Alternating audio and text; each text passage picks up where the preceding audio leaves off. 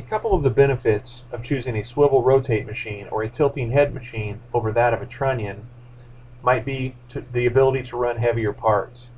On a trunnion style machine, the part is always rotating and twisting within the work envelope, therefore usually giving us some limit to the weight capacity that that axis is going to be able to handle.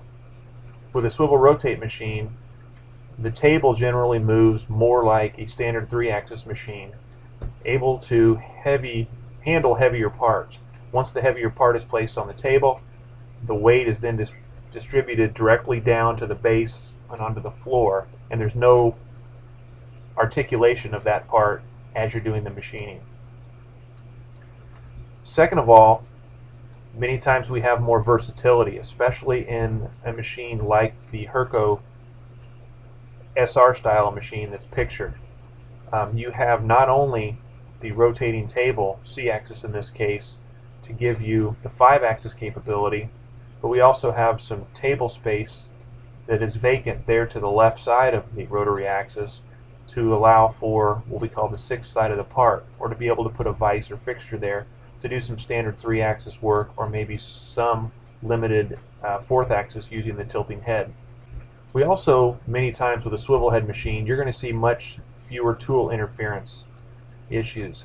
If you think of a trunnion style machine and you have the part tilt towards the operator, the spindle comes from behind the table at that point.